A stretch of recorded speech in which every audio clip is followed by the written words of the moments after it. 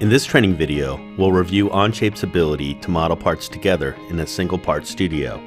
Let's get started. Onshape Part Studios are tabs in which you create and edit component geometry. Now you can build individual parts in separate part studios or build them together in a single part studio. Building them together is the preferred approach as it has distinct advantages. You can create parts with fewer steps, build inherent relationships between parts, and do less work when making changes. Consider the components that make up this cantilever clamp assembly. There are a number of duplicate instances in this assembly, but the unique components include 2 arms, 2 vise blocks, 4 unique pin spacers across the width, and the screw with a small handle. So here in One Part Studio, I'll start with a nice layout sketch and a midplane which I've already created. And let's start by creating the clamp arms. I'll start by making the large arm. To do this, I'll use Extrude. I type in the extrude depth and pick the areas of the sketch which represent the contours of the large arm. I'll save time by selecting the entire sketch and then deselecting areas I don't want to include. When I'm done, Onshape has added Part 1 to the parts list, and I'll rename it using a right mouse click. I'll use the same sketch to create the small arm. I again choose Extrude and specify the depth, and then choose the areas.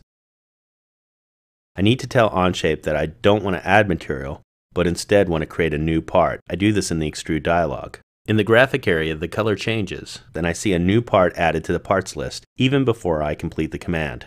I'll accept this and rename this part Small Arm. Just to review, I used one sketch to extrude 2 parts. Now I'm going to use new sketches to represent the size and placement of my spacer pins.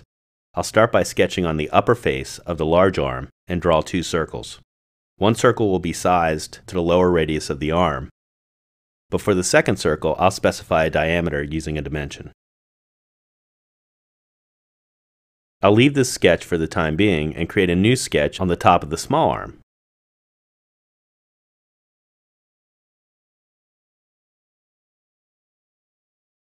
I can specify the dimension of this pin, but instead I'll build a relationship with the similar circle on the last sketch. I simply add an equal relationship between the circles. Now I have 2 sketches that were created on 2 different planar faces of 2 different parts. But Onshape will still allow me to extrude these new sketches together. I choose the Extrude command and select the sketches. Now I can flip the direction and specify a surface to extrude up to, so I'll choose the midplane which I created earlier. Nice! 4 parts are made together. They are consistently built, and they're inherently related in size and position to the clamp arms. Now they need some more features. You can see we have interferences with the clamp arms, but no worries. I can create shoulder cuts on all pins at once using Onshape's fantastic Boolean command. I simply use the 2 clamp arms to shape the pins.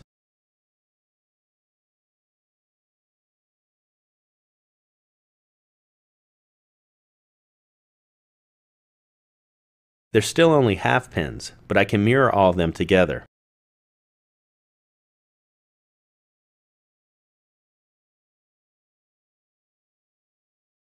But now I have 8 halves, so I'll use the join command to join all the appropriate halves as well.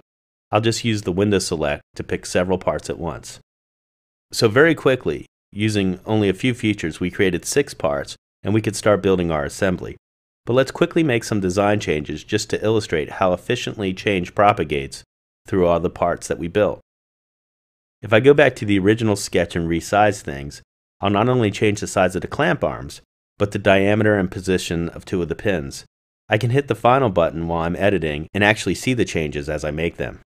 Remember, I didn't have to write any equations between the parts. They all have inherent relationships because they're built together. If I want to add chamfers to all pins, I can do this at one time.